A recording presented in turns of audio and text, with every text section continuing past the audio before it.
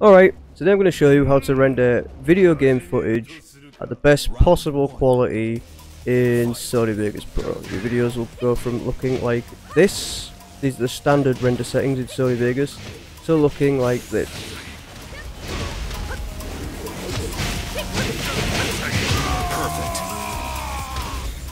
First of all, don't worry about all this nonsense. My Sony VEGAS is a mess because I usually work on two monitors and I've had to push everything onto this monitor. So that aside, let's get started. First of all, when you open up a new project, we want to go up to the video preview window and we want to click on this cog here, which will bring us the project properties. Now what we want to do here, I already have all mine set up in here, set as always use. Don't know why I named it all in caps, but there you go.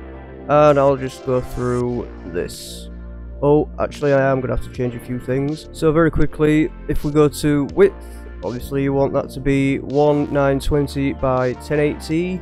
You can go higher if your computer's capable of rendering. That's perfectly fine. HDR, I have mine off. I mean, again, if your computer can render it, go higher. Okay, now frame rate. We want that at, well, as high as it can go, 60, or as it says here, double NTSC 59.94, whatever that says. I can't really read it from over here. And pixel aspect ratio, we want that to be at 1000 square. As for field order, it depends on what you was recording with. If your video is stuttering up and down, sort of jumping up and down, I'll put an example up here, you are going to have to go into upper field. Otherwise, use no progressive scan. If upper field doesn't work, try lower field. One of these will work, but there is no definitive answer here. You're just going to have to check for yourself. Just experiment with that, see how it looks. Other than that, everything else will be smooth. We go into pixel format. Let's set that to 32-bit floating points. If we was to set it to full range, the whole thing goes a lot darker and looks disgusting. So let's keep it at 32 floating point video levels. Full resolution rendering quality. We do not want good, we want the best. Motion blur type, keep this at Gaussian. The interlace method, we want to keep that at blend fields. And resample mode, we want disable resample, because as we all know, resample looks disgusting, especially on video game footage. Alright, and that's it. If we go down here, now you're not going to be able to see the bottom of my screen because unfortunately my monitor resolution is set too high, but we just go to, and if I click it twice, apply. Let's go up to the top now, and we want to save it as something that you'll always find, such as always use, for example. Click the floppy disk, and that's it, saved, all done. We want to click this here, start all new projects with these settings, and we just tick that, and that's it, press OK. Right, now with that done, all we need is to import our videos that we want to use. Now I've already imported mine, so I'm just going to insert them into the timeline, and it's going to give you this message that says, do you want to set your project's video settings to match this media? We want to click no, because we've already adjusted our project settings. So let me get a slice of this. Okay, so if the video footage you've imported is already HD, you don't need to do this step.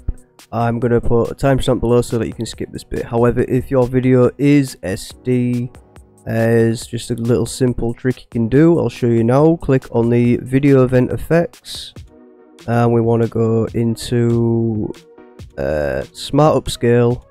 Click on that and click add, and we want to look for sharpen. Click on that and click add, which by the way, sharpen is a very underrated feature. It looks very nice in Sony VEGAS.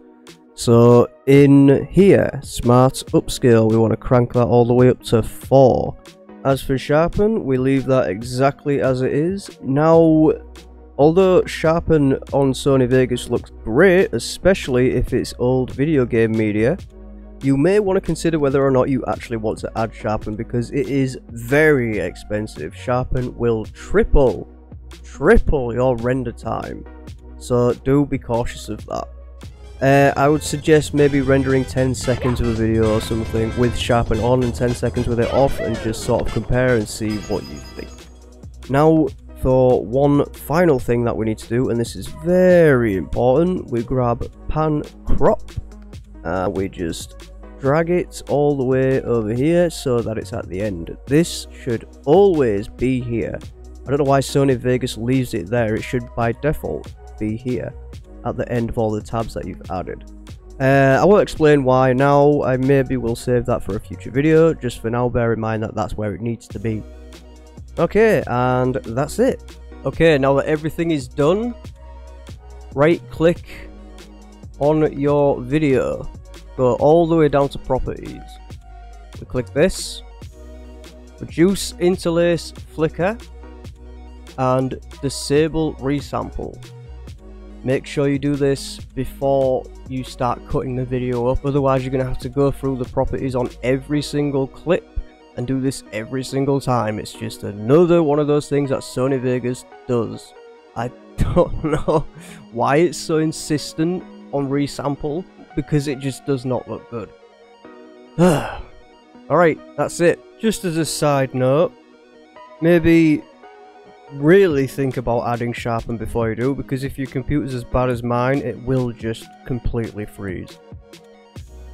Okay, so I've just added my second clip, and what we do now, if we go all the way over here to, if I zoom in, the original clip that I added, don't mind this is because the audio is out of sync. That was a recording issue on my end, no problem.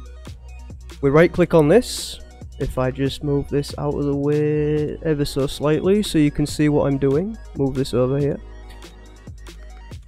Don't have a lot of room to work with. So we right click on this, we click copy, and then go to the new clip. If you look here, now we right click on our new clip that we've just added, and all we do is press paste event attributes, and that copies and pastes everything you've done on this onto this. It hasn't, however, copied the properties, so we still have to go in here and we still have to deinterlace, and we still reduce interlace and disable resample. We'll do that. Press OK. You do have to do that every time. Again, I don't know why. What we do now, if let's say we're ready to render, click on here above the timeline, hold and drag across. Okay, and we get this. Now what we do is we're going to file and render as. Okay, so these are all formats. What I do is go into Sony AVC MVC, and I made a new template. If we click on internet 1920 by 1080 30p and click on customize template. Okay, what we're doing here, leave everything as it is. However, what we do want to change is frame rate. Knock that all the way up to double NTSC. If you want to render in 4K, we go up to here and click custom frame size, and we change this to 3840 to 160. However, I don't trust my computer is capable of rendering in 4K, so I'm going to stick with 1920 by 1080. So we go up to where it says internet, and just like we did before, give it a name. I call mine, ooh, I can't remember what I call mine actually, but let's just call this YouTube 1920 by 1080 60 FPS. Click on the save, and there you go. Now what that does is it brings it up in here somewhere, right here at the bottom. All you want to do is click the star. You can see I have quite a few, and all we have to do in future is go into render options. It should bring you up automatically at Sony AVC MVC now, if that's the previous format you used to render. If not, just look for this and then click on the template that you have given the pink star to, and there you go, and then click render, and that's everything. Alright, bye.